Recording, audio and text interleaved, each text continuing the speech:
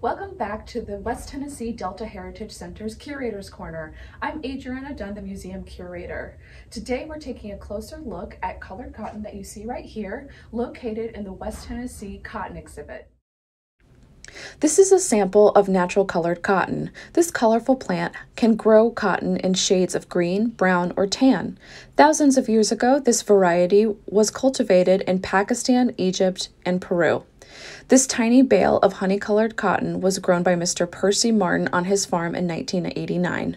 People who work with colored cotton say that naturally colored cotton often has a softer hand or feel than white cotton.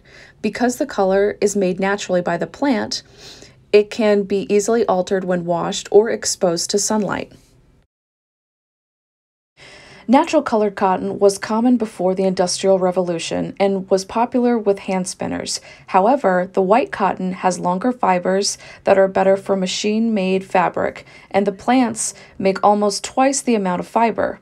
Soon, white cotton was almost the only kind grown.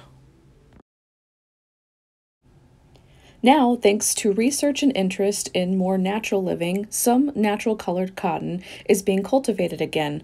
The plants are more resistant to pests and drought, so growers can use less water and pesticides in the fields.